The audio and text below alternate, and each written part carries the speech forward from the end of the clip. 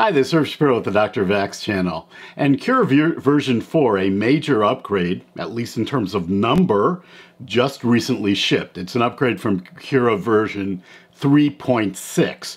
And I've compared them side to side. I've completed a couple prints, different nozzle sizes, different applications, and I'd like to share with you what I've learned. So stay tuned and let's learn something together.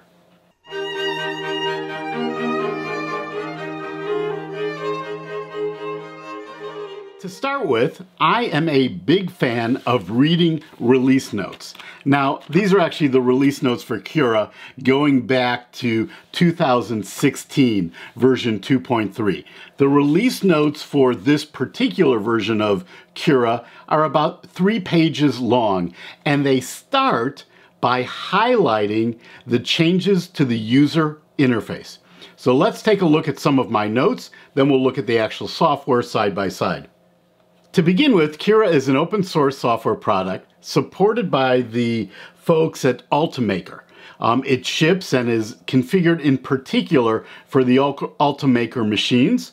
However, it has generic support, because it is open source, provided by the community for many, many other machines. It also has the ability to create your own machine definitions and profiles, so you really can use it with any machine that uses an appropriate back end that supports a G-code printing methodology. In this particular release, there were actually over 2,400 commits to GitHub. GitHub is the location, the repository that is used to store Cura and many other open source projects. And a commit is not necessarily a change. A commit is an update to at least, let's say, a line of code that's part of a bigger change. So that doesn't imply there are 2,400 changes, but there was a lot of work done in about the last year since version 3.6. Cura is really just a user front end, a graphical user interface for the Cura engine, which is the back end. Cura is written in Python. The Cura engine is written in C, C++. And the Cura engine was only modestly updated. There were about 300 commits, but many of those commits were minor bug fixes along the path. So in general, it seems to me so far that you should see similar slicer performance, meaning if a model when sliced under Cura 3.6 worked, it is likely to work equally well under Cura 4. Now, I did have one problem with Cura version 3.6. On my Monoprice Select MP10, when I had acceleration and jerk control enabled, the calibration cat would always fail at the same layer. Now, I've redone that, rerun it under version 4, and this cat printed very well. Now, the variables were not all identical, because this is a 1mm nozzle. My earlier failures were a 0.4mm nozzle. But in general, it does appear, once again, there were some bug fixes, maybe quite a few along the way, but primarily this release focuses on user interface. In the Marketplace area, there are now user reviews for additional plugins and extensions for Cura. Very nice. They've enhanced networking, remote printing, and backup for their own Ultimaker 3D printers and their Ultimaker customers. It doesn't appear that's going to impact the rest of the community very much. The most significant slicer update appears to be the addition of a minimum support area option. So if we look at this particular low poly cat, this was also printed on a 1mm nozzle on the Monoprice MP10. Cura recommended supports under the chin here, which I put in, but it also added supports right in this little corner here. The supports under the chin were very easy to remove.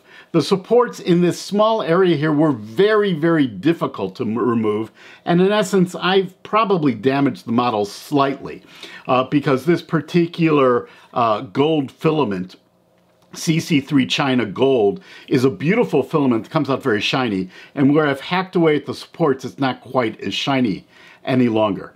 So in this new version of Cura, you've always had the ability in Cura to block supports in a particular area. You also have the ability to say if the support's going to be smaller than a particular size, don't put it in anyways. That might have been helpful in this print. There are a number of performance improvements in the slicer, some profile updates, and just general bug fixes. Okay, now let's take a look at the new version of Cura and compare the UI to the old version.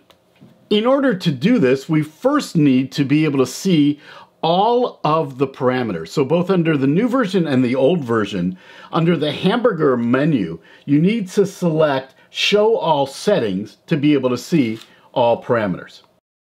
Now, if we look at them side by side, the first thing you'll see is they've introduced a new concept in the new version in Cura version 4, and that's on the left-hand side. And that is there are now 3 stages. Things you do when you're preparing, when you're previewing, and you're monitoring. All 3 of these stages were in the old version. The way you access them was a bit different. It's a bit simpler in this new version. In the new version, as you'll see, the general layout of the screen is completely open. There's nothing on the screen. Whereas in version 3.6, you had all of your parameters on the right-hand side.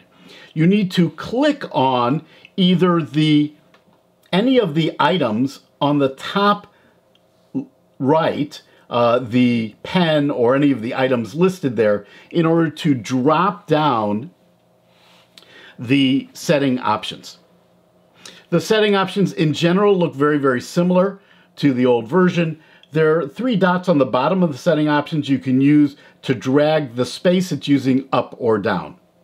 There is still a recommended mode versus a custom mode. A little cleanup on the UI appears to have been done in the recommended mode.